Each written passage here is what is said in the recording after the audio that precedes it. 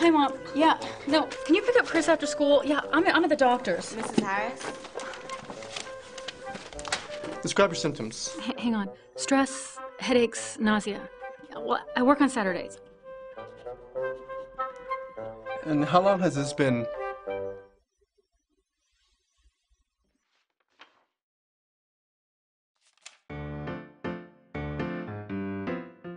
Equanimity. Balance your lifestyle.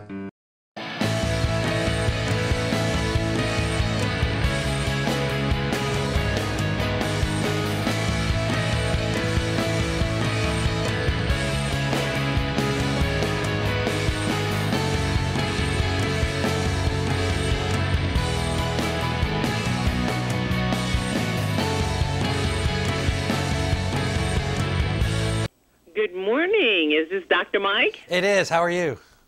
I'm so fine. Thank you so much for joining us. And I want my audience to know that Dr. Mike is going to be my guest for the next 5 minutes, and he's a cardiologist and a trained chef. Well, Dr. Mike, that's a great combination there. It is, and it's really, it's like, you know, age of stone, old school. You know, it's fascinating to go back and look in the history of both food. The very first cookbooks were written by physicians, and, you know, physicians dating way back to Hippocrates used dietetics as a huge arm of their treatment regimen. So this is something that's just really, really, really, really old school. Well, you know, medicine is food and food is medicine, and I think we've gotten it just a little bit out of sorts, but you guys are trying to bring us back to this now. How can we use medicine for a better life? Because I've been talking to people all morning, and they know that we've been using food. We've been using food to bring us to the conditions of diabetes, high cholesterol, heart disease, you name it. Right, right, and that's such an important point. And I've actually partnered with the folks from Novartis Oncology with this NET FUISION initiative, and this looks at how and why food interacts with folks with chronic diseases, in this case with carcinoid syndrome, you know, how it affects their health or their wellness.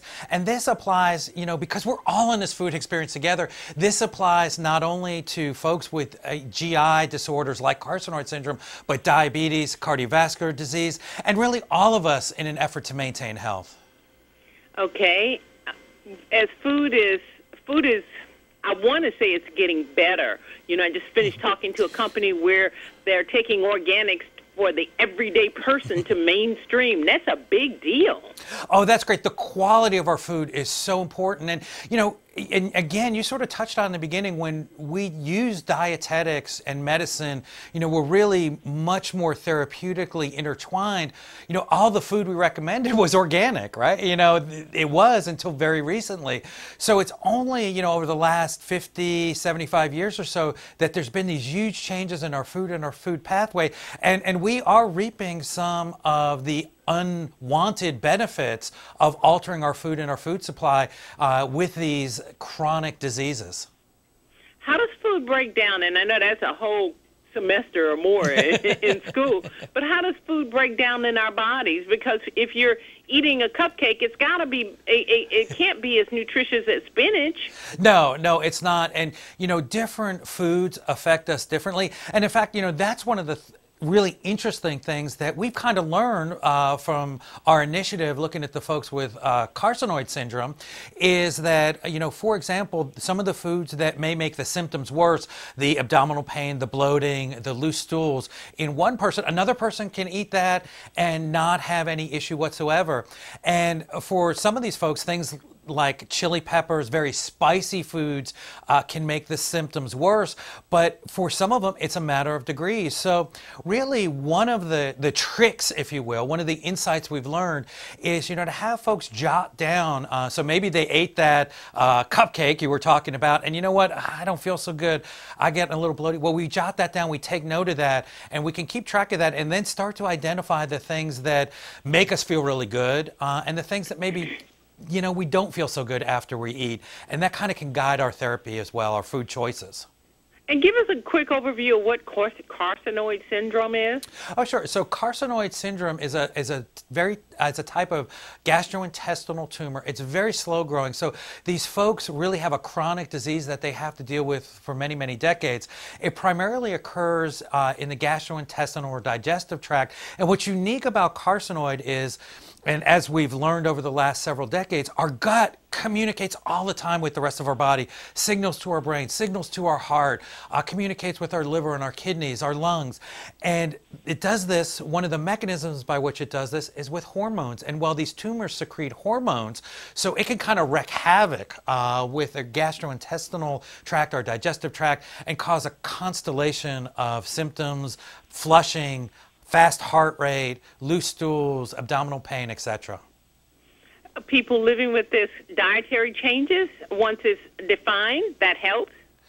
Yeah, and they can definitely help themselves. And we know with any chronic condition, whether it be carcinoid syndrome or diabetes or cardiovascular disease, so much is, taken away. You're put on medicines. You're told to do this. You're told to do that. It can be very discouraging, not only for patients, but patients' families, and really, really impact their lives. But food, at least for me, I'll speak for myself, gives me great pleasure when I eat something delicious. And that is something that we still have a choice over. So when we make these choices, when we make choices about delicious food that affect us positively, we empower ourselves. And I absolutely love giving this information, to patients and their families and everyone, because it empowers us. You're in charge of what you put in your mouth.